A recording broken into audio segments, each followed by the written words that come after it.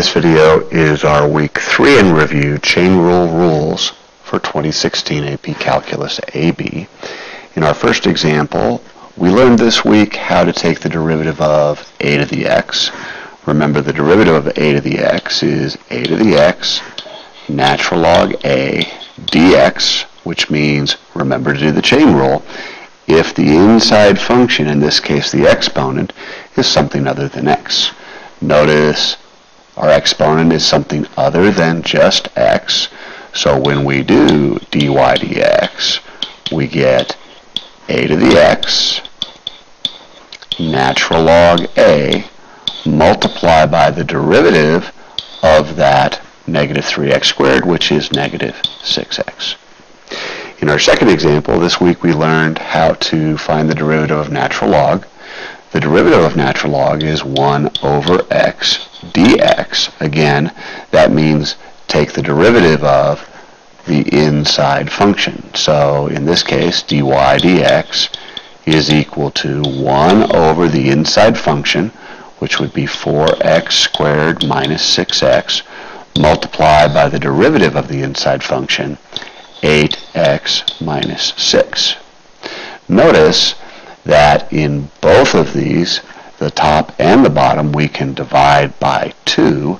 So if we divide by a 2 on the top, we would get a 4x minus 3. On the bottom, we would get a 2x squared minus a 3x.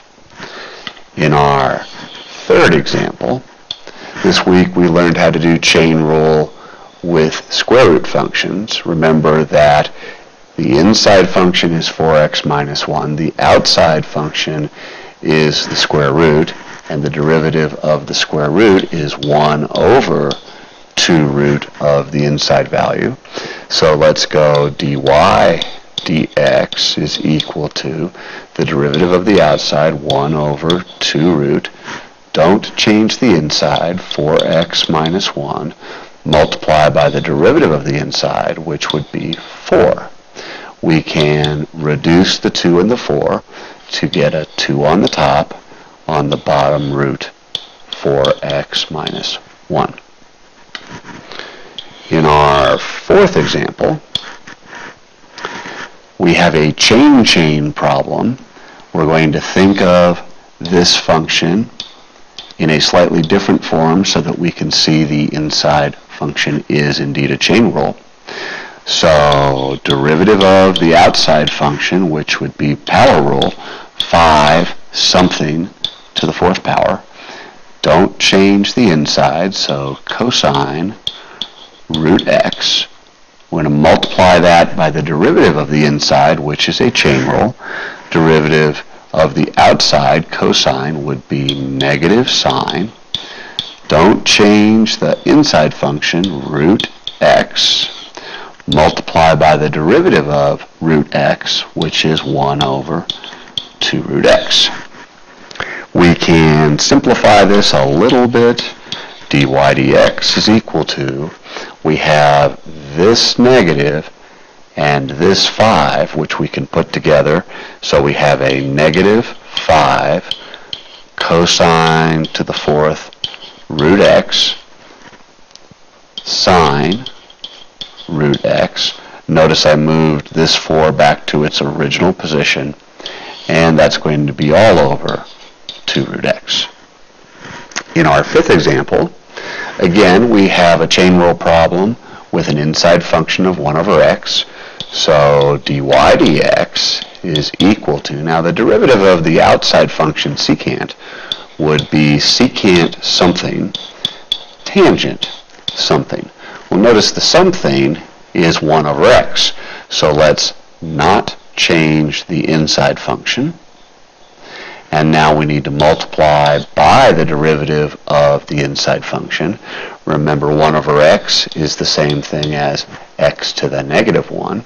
The derivative would be negative 1 x to the negative 2, or negative 1 over x squared.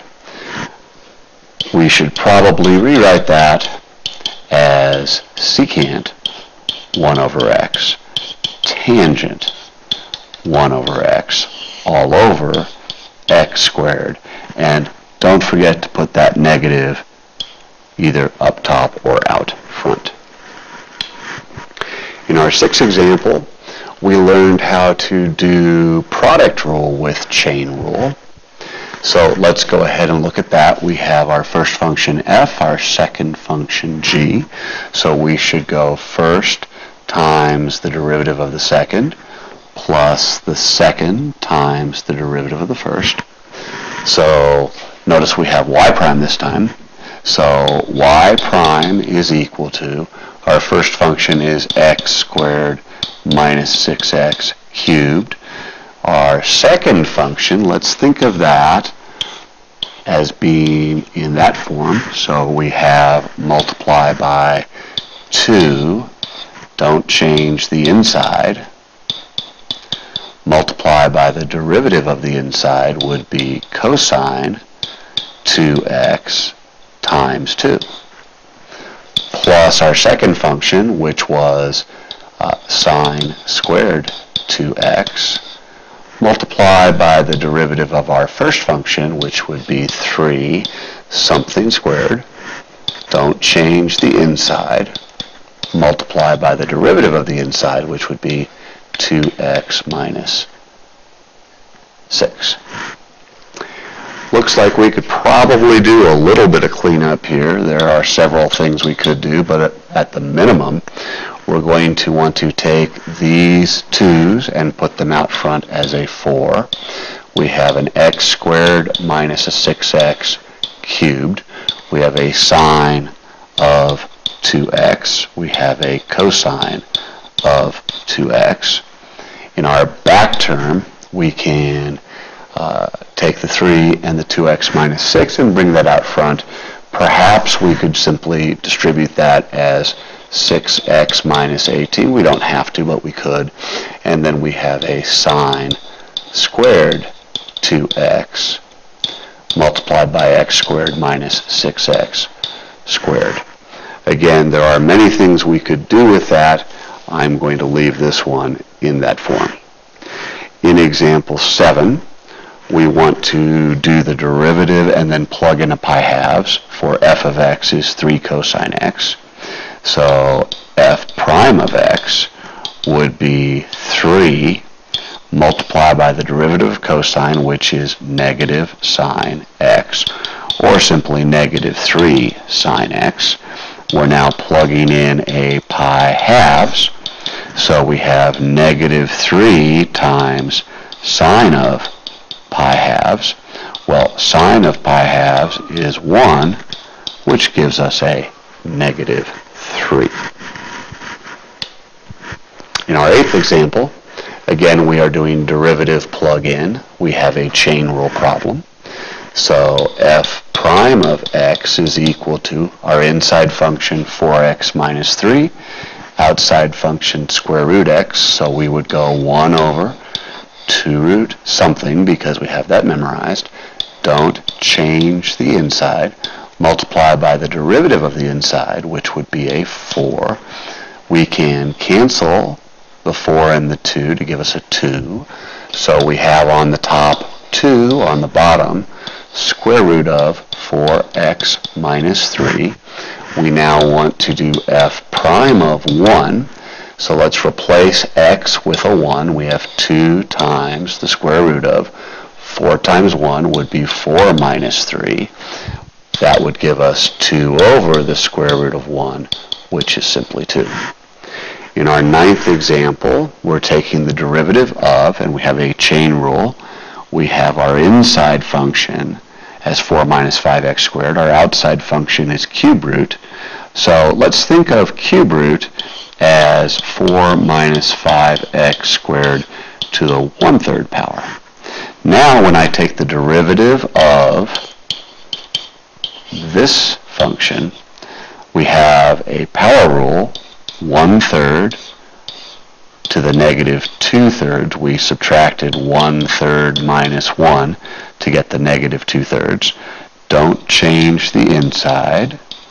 Multiply by the derivative of the inside, which is a negative 10x.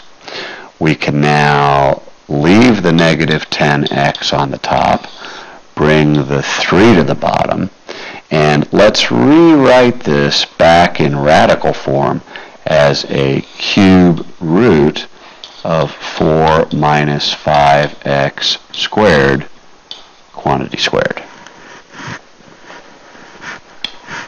In our last example, we did conceptual derivatives.